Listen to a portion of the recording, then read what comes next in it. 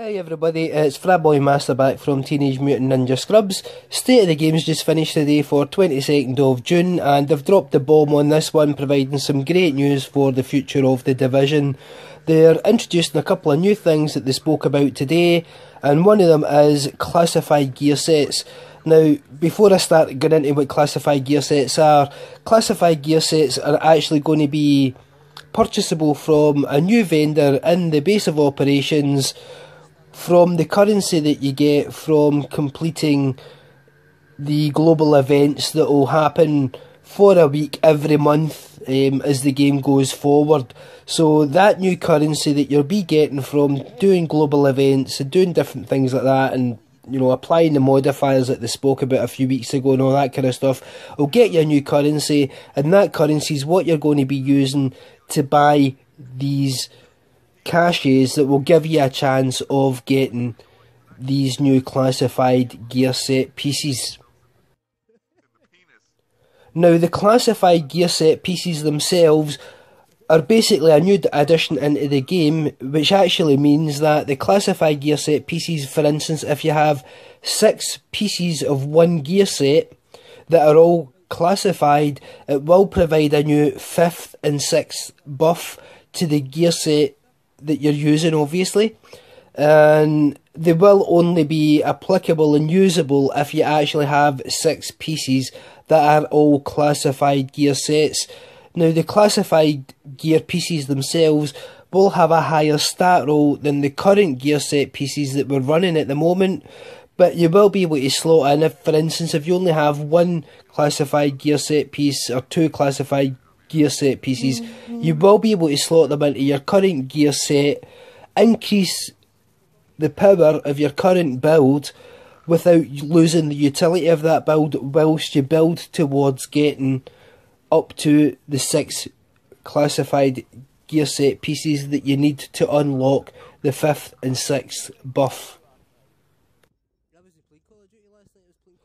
Now, they did go into some details about the 5th and 6th buffs that each gear set will provide, but they did also state that they will be subject to change as well, due to feedback obviously coming from the PTS and what's going on in the game due to these extra buffs that people will be using and getting. But for instance, final measure buffs, they did go into detail on, where, for instance, would be if you debuff a fire grenade, it gives your whole team a DPS buff. If you defuse an EMP grenade, it gives you a skill buff, so on and so forth. But again, these things are going to be subject to change, so we're probably best just waiting for the 1.7 PTS to drop for us to actually get a chance to have a look at these buffs and see how they turn out after the PTS has finished. They also did state that the Ninja Bike Messenger backpack has been reworked, and that's the new skill or buff from the Ninja Bike Messenger backpack, is that it will unlock the next tier of buffs for whichever gear set pieces that you're using.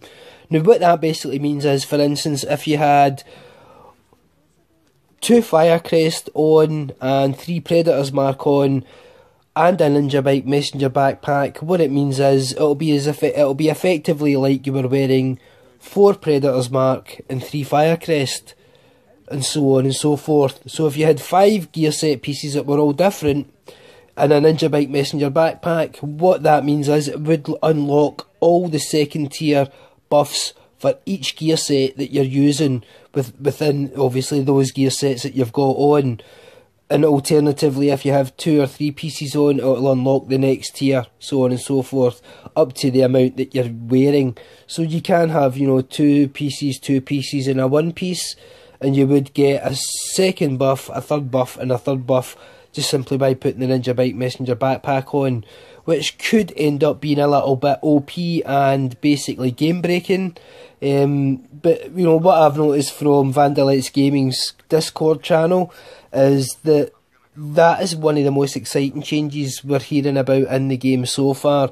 The classified gear sets sound amazing, they sound really good, but also you've got the opportunity to not be, feel that you have to go into building 6 classified gear set piece in order to be more powerful. It looks like you're able to look at being powerful in more and different diverse ways by simply using a Ninja Bike Messenger backpack, which is great news for everybody that's got a Ninja Bike Messenger backpack in their stash and been waiting for this change to be announced. It is a really, really good change to the game.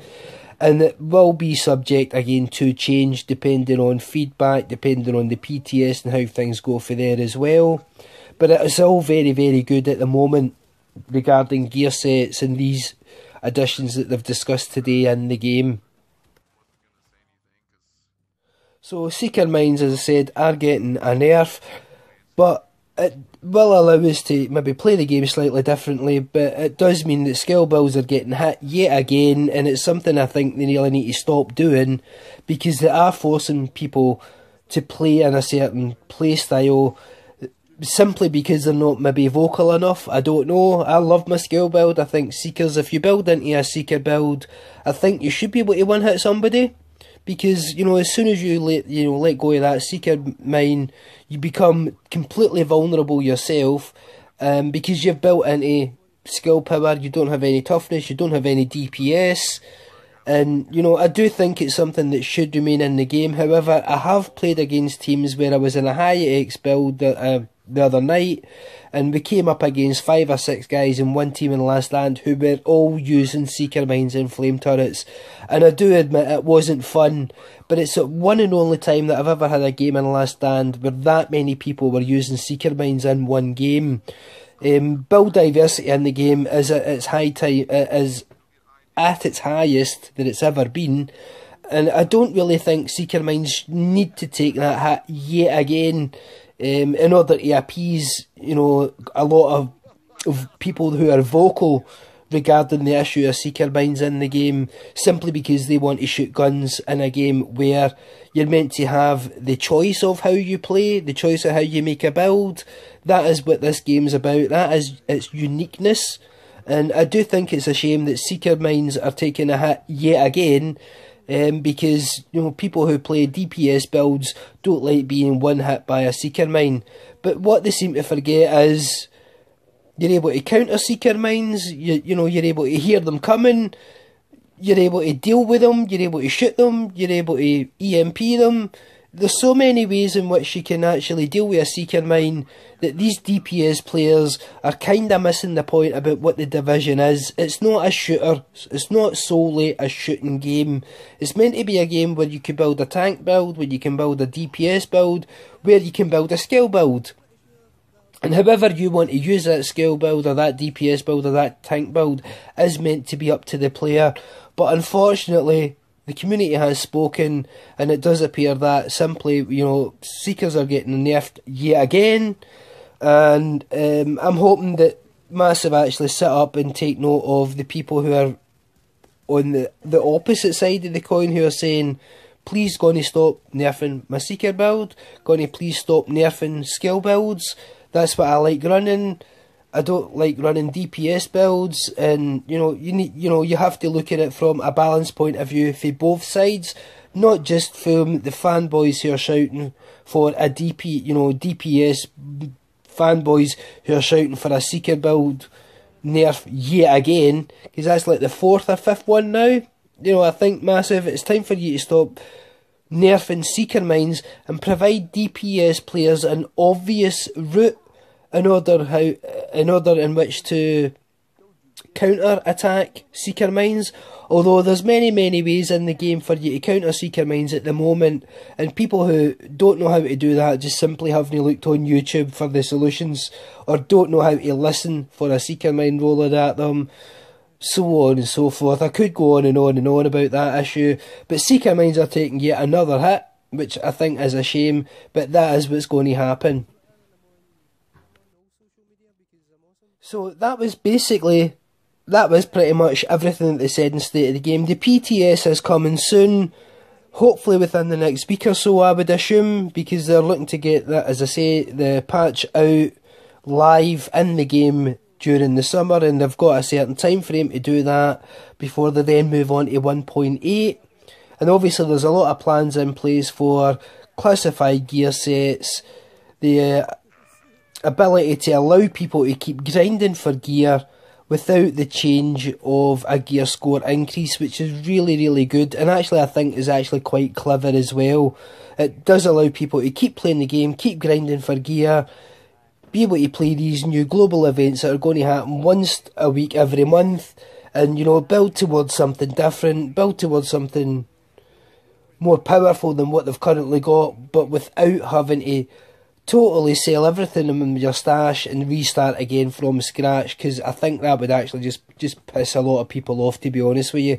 So I'm happy to say there isn't a gear score increase at the moment, excuse me, but they have introduced a new way in order for you to grind for new gear, which will make you more powerful, but doesn't actually change the gear score itself. So it does allow people to maintain their gear sets that they've currently built up, but just simply make them more powerful, which is really, really good. The Ninja Bike Messenger backpack's got a rework on it, and it sounds really, really good on paper, but I think it might be slightly game breaking when people find the new metas. And also Seeker Mines are getting a nerf yet again. Excuse me, that was pretty much it. I'm pretty sure they'll be talking much more about the changes coming to the game in the coming weeks, but hopefully the PTS is going to be announced before they need to do that, and we're actually going to see a lot of these changes firsthand as a surprise, as and when we're actually playing the PTS when it comes to PC and console, as I said, hopefully within the next week or two. So that's pretty much it, guys. It's a lot of news, a lot of stuff to take in. Anything you want to ask me about it, please hit that comment section. Tell me what you think about it and all that kind of good stuff. You know, do you think Seeker Mine should take another nerf? Are you happy that classified gear sets are going to be introduced to the game, where you have more powerful 5th and 6th gear set buffs added to the current gear sets that you have? Do you think the Ninja Bike Messenger backpack is going to break the game? Do you think it's going to bring in more build diversity? What's your thoughts? You've already heard what I think about different things, and it's time, you know, the community needs to talk. We need to get this information passed on to Massive and everybody that dealing with these issues, and let them know what the community thinks, because they are listening to the community. They do want to hear what we've got to say, and you know, this is probably one of the best platforms in order to do that, because you know, they will watch these videos. I will send this video on to Massive myself and let them know what my thoughts are, so on and so forth. So, you know, as I say, if you've got a comment, write it down there and we'll get it passed on to Massive. Massive will certainly see it at some point, and they do want to know what everybody's feelings and thoughts are on these different changes and, you know, the new kind of policy, as it were, of how the game's going to progress and move forward. But it was really good news this week. It was very, very exciting. If you're a Division player, it was really good news, and a lot of really good stuff came out of it. And that's pretty much it, guys. If you like the video, if you like the gameplay in the background, if you like listening to my voice, hit that like, hit that subscribe. More importantly, go into that comment section, guys. Start talking, let us know what you think. Add me up on Xbox One. My gamer tag is fraboymaster. I'm happy to play with people all the time. New subs are always joining in my videos. They're always joining in the gameplay. And if you watch the comments and see the new videos, you'll see that I do play with different people all the time, and it's simply that I'm playing with you guys. I'm one of the YouTubers like Vandalex Gaming and a few other people who do play with people who aren't YouTubers and who aren't content creators. I don't, you know, limit myself to exclusivity of only playing with a certain group of people. I do pretty much play with anybody, give everybody a chance, always happy to help out, always happy to help people level up and do all that kind of good stuff. So if you need help, if you need advice, if you just want something new to play with, you can add me up. My gamer tag is fraboymaster. And that's pretty much it, guys. Thanks very much for listening. Hit that like, hit that subscribe, support the channel, help us grow, help us get bigger, and all that good stuff. I thank you very much for your time, and I hope you take care of yourselves, guys, and I will definitely see you all in the next one. Thanks very much.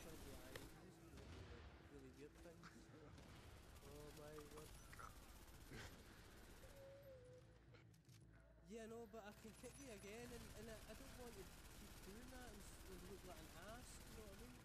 But you keep keeping it. Transmissions jammed. Proximity coverage only. Backup activated.